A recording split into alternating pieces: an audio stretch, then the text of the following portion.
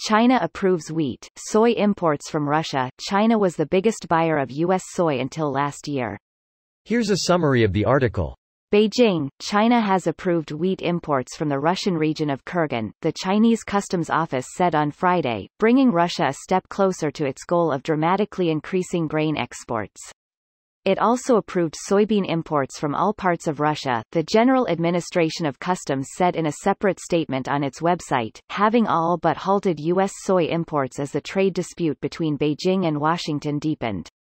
Russia, already the world's top wheat exporter, plans to invest billions of dollars in grain infrastructure and logistics with the aim of raising its exports of the commodity to at least 55.9 million tons by 2035. The figure, outlined in a 2035 strategy published by Russia's Agriculture Ministry earlier this month, could be as high as 63.6 million tons, its optimistic scenario forecasts showed. This year, Russia is expected to export 41.9 million tons of grain, including 31.4 million tons of wheat, according to Sovcon, one of Russia's leading agriculture consultancies. Russian grain supplies could play a key role in President Vladimir Putin's plan, announced a year ago, to increase the country's exports of agricultural products to $45 billion by 2024. China is already importing wheat from 6 other Russian regions. This post received a score of 23,019, with an upvote ratio of 93%. Here are the top comments in response to this article.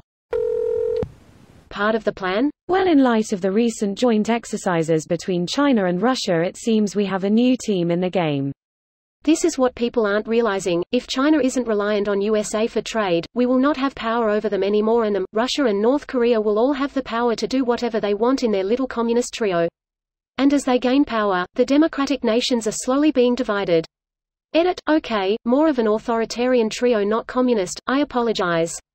Russia is all the worst parts of capitalism framed and hung on the wall. Calling them a communist trio is laughable. Authoritarian trio would be a more apt description. Fascist authoritarian trio. America had a chance to create a stable, lawful world order but completely fucked it up in 2003. Americans have no one to blame but themselves. The fact that natural rivals like Iran, Russia, and China are now working together in mutual defense, shows how much of a militaristic rogue state the U.S. has become. Farmers must be tired after all this winning. He subsidizes his voters to the tune of like 9% of what the farmers would get at the market rate for their crop yield per acre. But libs equals owned. That's clearly got to be worth a 91% drop in income, right? What else should a farmer have expected for voting a serial bankrupter into office? Hey, at least he's running the country like a business. About to be a bankrupt business. Guess who's getting an even bigger subsidy next year while conservatives unironically complain about big government socialism? Big corporate ag. Meanwhile, small farms are going broke. $800 in subsidies doesn't even keep the lights on. And then the small farms will probably be forced to sell their farms to the big corporate ag, at a fraction of what they would be worth just a couple of years ago. So Russia benefits from Trump's tariffs? Unbelievable. Oleg Deripaska put $200 million into producing aluminum in Kentucky. Which is a dog shit investment unless you have 25% tariffs on aluminum imported from Canada, Mexico, China and the EU. What a coincidence. We're going to win so much, you're going to be so sick and tired of winning, you're going to come to me and go, please, please, we can't win anymore.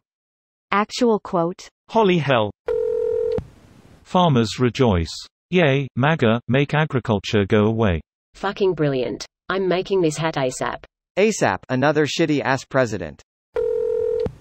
One thing that Trump successfully achieved, is to make the other countries, not just China, realize that the U.S. is not a dependable trading partner or military alliance.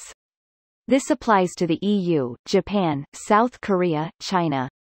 It may take decades, but the decouple planning is sure in process. This video was automatically created by Reddit to speech. The article and comments in this video were selected from Reddit according to their upvotes, and any paraphrasing was performed by smmry.com, without any human intervention.